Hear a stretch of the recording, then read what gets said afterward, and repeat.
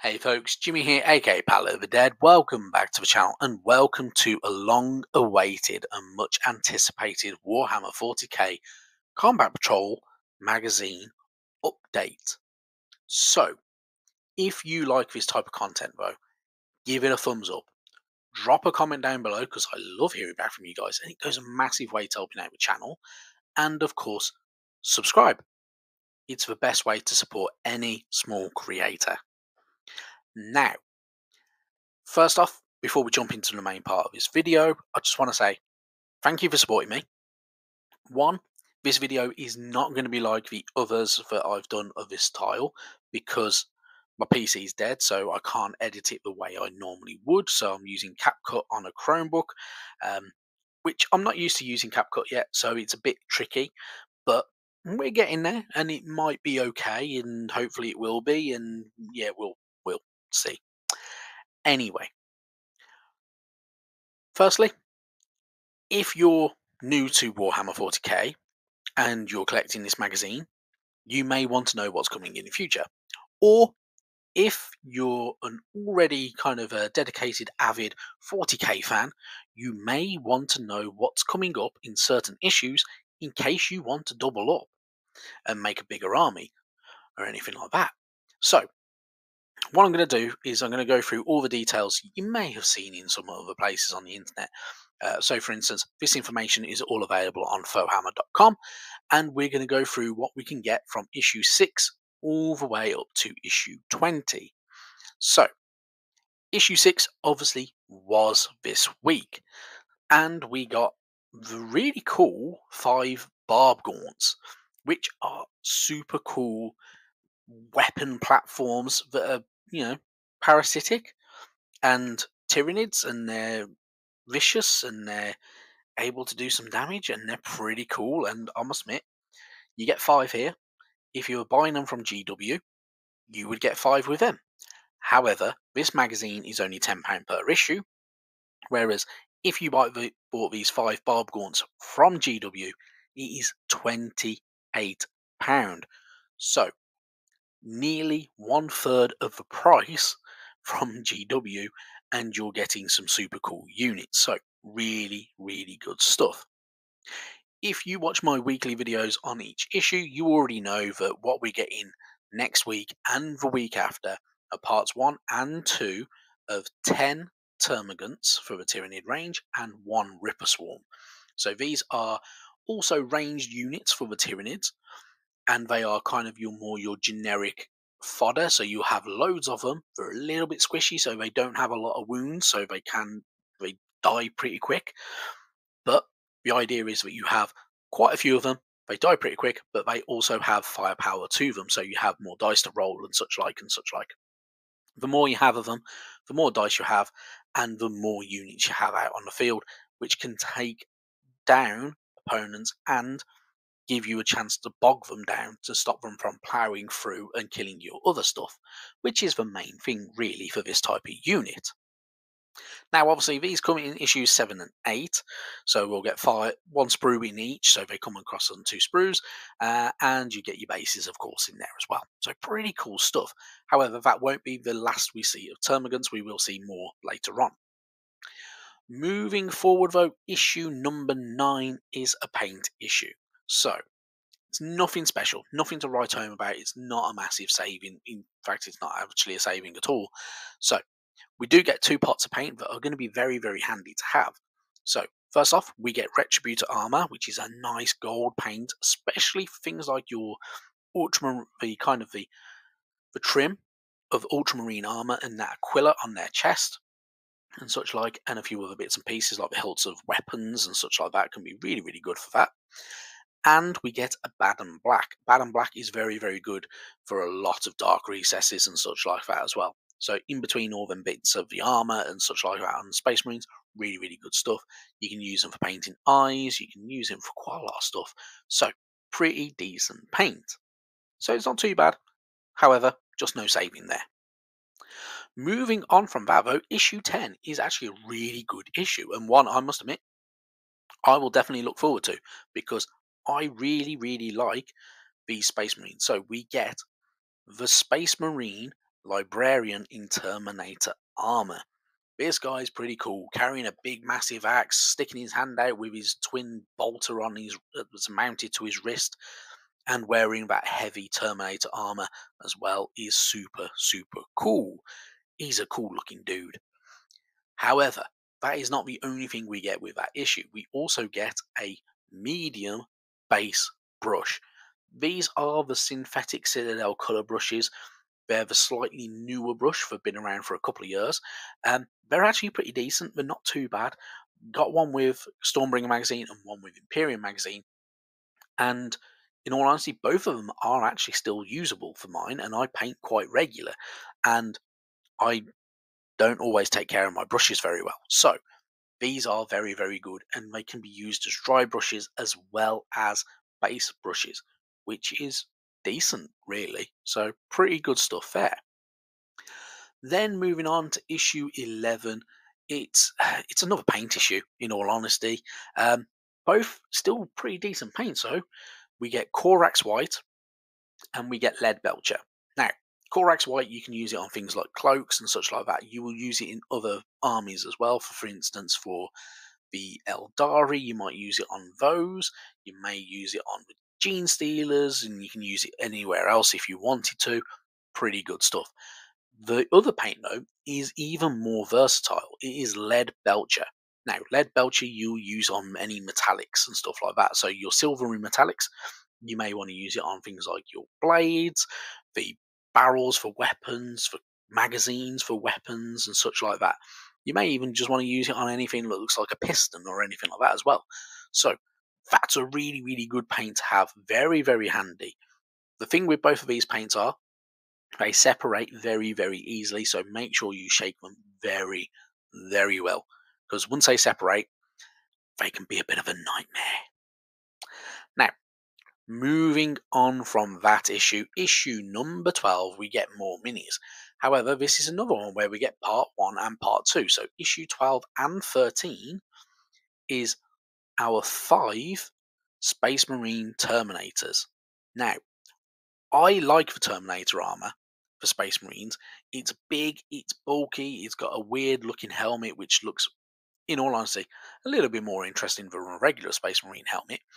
However, I don't like the colour scheme for the generic Ultramarines. I think the kind of the pipework on the legs should be a different colour. So, for instance, the Captain in Terminator armour that we get with issue 1, I have done him with silver work, so it's not actually fully painted. So it's like part of it has just been cobbled together, and I think it looks a little bit better. However, entirely up to you. If you want to follow exactly what it does in the magazine, you can do. If you don't, you don't. Your choice, though. But they are pretty cool. I must admit, I'm not a Space Marine player, and I partly am tempted to get 2 lots of this magazine, this issue, just because I might want some more Terminators. I genuinely don't know, though. Maybe. We'll see. Moving on from that, though, issue 14, we go back to paint. So, the first paint we get is Ratcar Flesh. You will generally use this for any kind of bare naked human flesh. You may use it on the Gene Stealers later on, and the Astra Militarum, and maybe 1 or 2 other bits and pieces. You may use it for things like Purity Seals and such like. But yeah, it's not too bad. It's not a bad paint. I must admit, I don't use it very often, and it's another one that separates fairly easily. So it does need a lot of shaking sometimes. The other paint you get, though, is Screamer Pink, which can be very versatile and very handy. So, anything that you've painted Barragnard Burgundy, so for instance, Purity Seals, the Carapace for any of your Tyranids, you may want to use a Screamer Pink to highlight these and give them a little bit edge highlighting as well, to make them stand out and bring a little bit of colour to them. It's not a bad paint at all. You can even use it on things like the tongue or anything like that, or even the gums and lips and such like that for any of the monstrous units. But we'll see how the magazine plays out with it. But yeah, it's a pretty versatile paint. Moving on from that, though, another unit, but I must admit, I really like. It's a Tyranid unit, and it is the Psychophage. This guy is big, it's mean, it's got loads of teeth, and probably one of the coolest looking Tyranids around. Genuinely, super cool unit. I must admit, I'm looking forward to it. It's a really, really good one. It's definitely the standout unit from the Combat Patrol box for the Tyranids. Um, you know, yeah, genuinely a lovely unit. It's got rows and rows of teeth, which look absolutely monstrous, and it's got a Space Marine's arm that it's dragging towards its maw from its tendrils, but near its mouth. Yeah, it's cool. It's a really cool unit. I like it.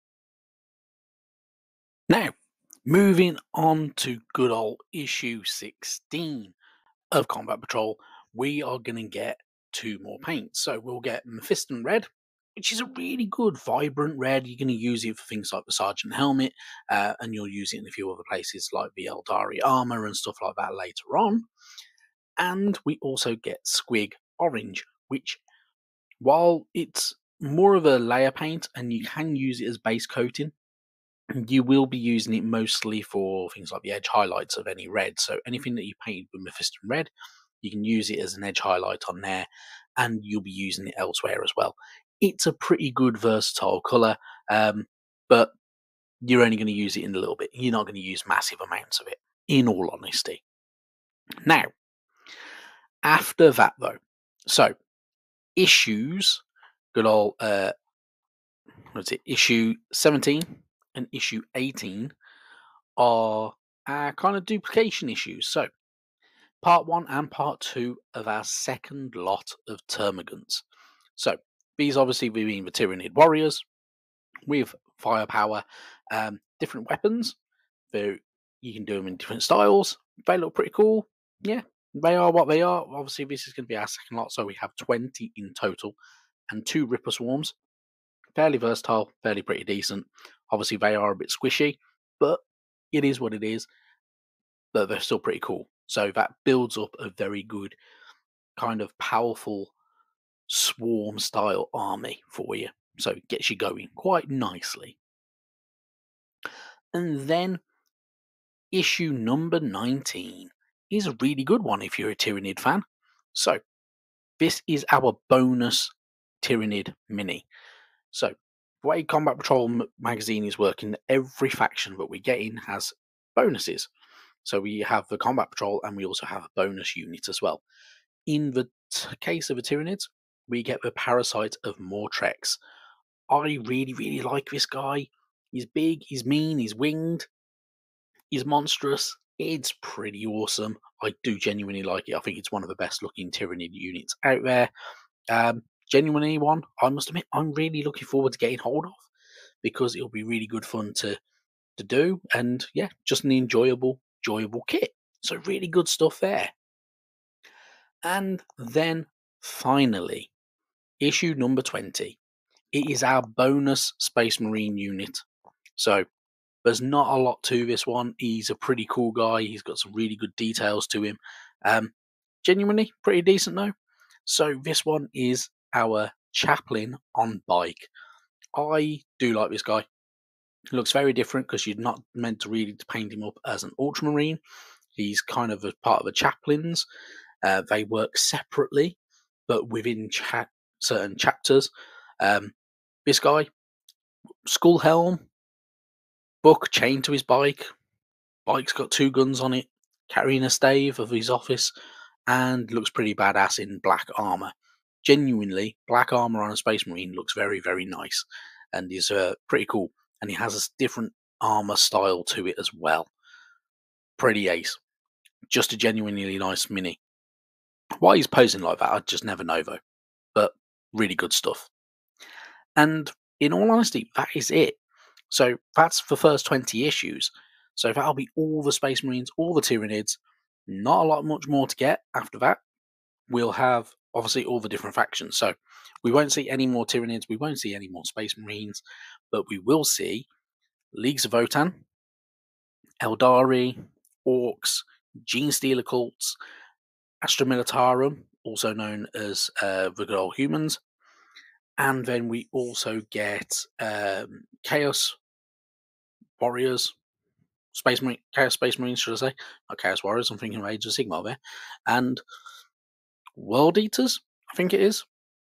But yeah, really, really good stuff. So 2 Chaos factions and then several Xenos, and then obviously the generic humans of the 41st millennium.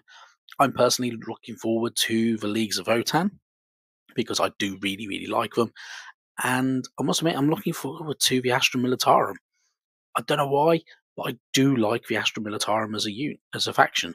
I think they look pretty cool. I must admit, I do like the Adeptus Sororitas, and I think because they have that synergy together as well, like they do with Space Marines, I think it works very well.